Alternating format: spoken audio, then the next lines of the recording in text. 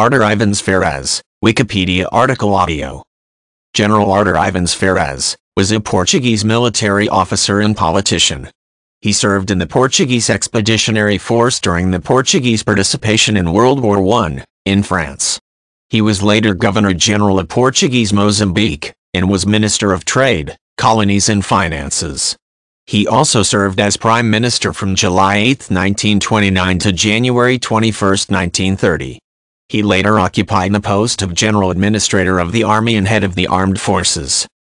Born in Lisbon in 1870, he was the son of engineer Ricardo Jalio Ferraz and his wife Catherine Prescott Hickling Ivens.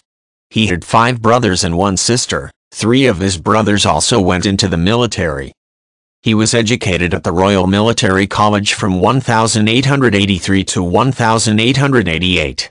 He then attended the Escola Politécnica in Lisbon and the School of the Army, where he completed the artillery course with a high mark in 1893. In 1900, he completed the Army Staff course with distinction. While still a lieutenant, he headed the Portuguese mission that witnessed the British Army maneuvers in 1904. Between 1904 and 1918, he was a professor at the School of the Army, where he taught artillery tactics. He also taught English at the Military College from 1905 to 1913. In the First World War, Ivens Ferraz was appointed Chief Liaison Officer of the Portuguese Expeditionary Corps with the British Army in France in 1917. Previously, he headed a military mission to the War Office at the outbreak of the war and held other senior positions in the SEP. According to British sources, he had perfect English and even looked like an Englishman. From 1919 to 1922 he was military attaché in London. Between 1924 and 1926 he served as head of the Office of the High Commissioner of Mozambique, Victor Hugo de Azevedo Coutinho, and from May to November 1926 as Acting High Commissioner and Governor-General.